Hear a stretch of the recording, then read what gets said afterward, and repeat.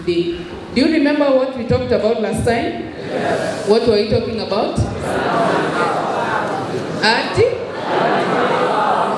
The ultimate power.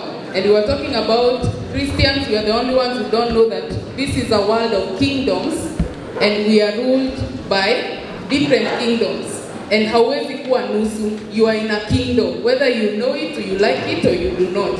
When Jesus was saying, take my yoke upon yourself, because my yoke is easy and my burden is light. What he was saying was that you will serve a master. Either way, hata kama hao watu wanaishingi maisha ya YOLO, you only live once, they are serving a master.